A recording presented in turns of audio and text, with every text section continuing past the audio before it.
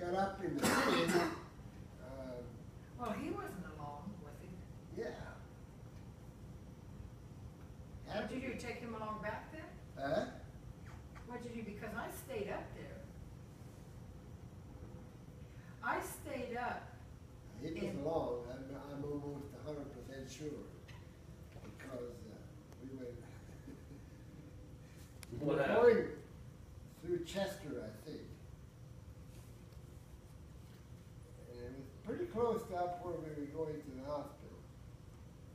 And we smelled this thing, and Oh, we started blowing windows down. Yeah. And finally we decided that he had messed himself. Oh, boy. Well, now that was worthwhile sitting down for, right? Right. well, I can't imagine. So you had that to.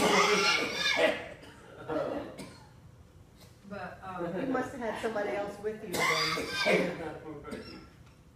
because I stayed up in Margaret Schroth's apartment Okay. during that time.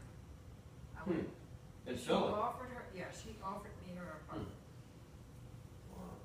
And I don't remember where all you guys Where'd were. the kids stay? Well, I that's don't what- think, he went into the hospital. I don't think they would have allowed that, but I'm thinking that we took care of him or brought him back, or else you came back with us again. I don't know. Could be that Mom was taking care of him or something. Could be. I don't know, I don't remember. I don't remember where everybody was. So you took care of the smell, Grandpa?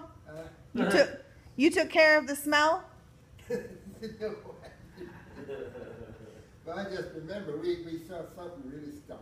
I think we rolled the windows up. I believe we had them I down. thought it was something outside. Well, that's really a special memory. Oh, mercy. Well, I do not remember that at all.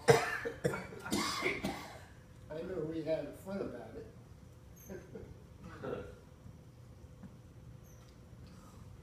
So how old were you when your dad died? Year and a half, I guess.